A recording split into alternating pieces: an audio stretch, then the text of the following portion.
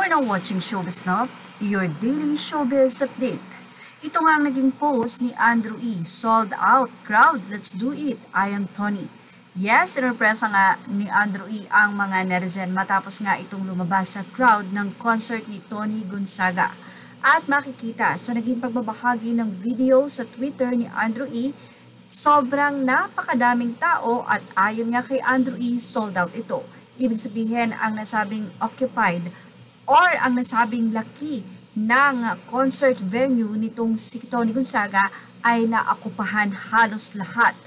Well, si Andrew E. na nga nagpatunay. Kitang-kita rin sa mga video na kung saan ay nagpatay pa sila ng ilaw at tanging ang mga liwanag ng kanilang mga cellphones ang nagbukas at kitang-kita na napakadami talaga.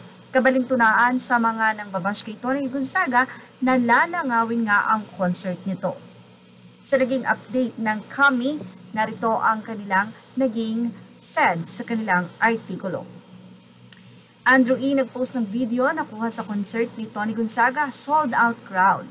The rapper and comedian posted a 3-second clip which panned from the inside of the big dome.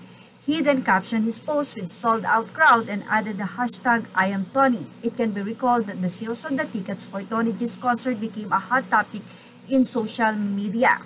Isa na nga ang nasabing producer nito ang nagpaliwanag na malapit na ngang maubos ang nasabing concert.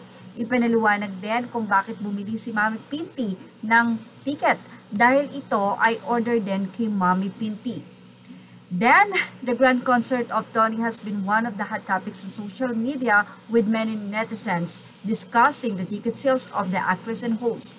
One of the rumors that hound the concert was the sluggish sales.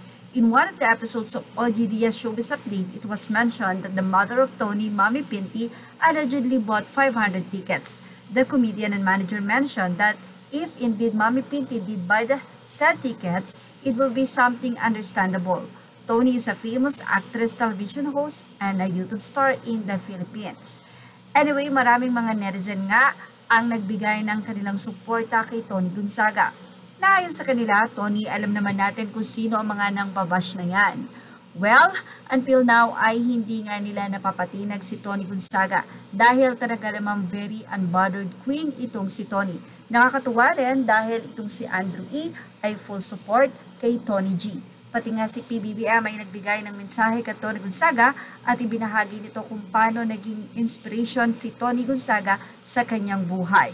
Well, congratulations at yan nga ang ating Showbiz Now update. Images are all credit to the rightful owners and thank you for watching Showbiz Now.